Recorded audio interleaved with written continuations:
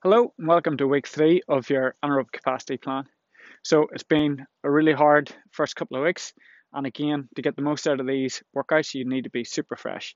So let's take 2 days off at the start of the week to make sure that you freshen up and absorb all that training that you've been doing over the last couple of weeks. Then we go into some high-powered anaerobic capacity work, 30 to 45 seconds.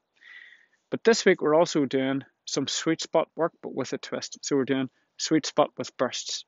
So this means that we're doing the traditional 2x20s at around 90%, but every 4 minutes we're going to do a burst up to about 130% of your FTP and then settle back down to the 90% sweet spot effort. So that's going to help us increase our shuttling ability because we're going to build up a little bit of lactate during the bursts, but then we're going to go settle back down into a 90-minute sweet spot.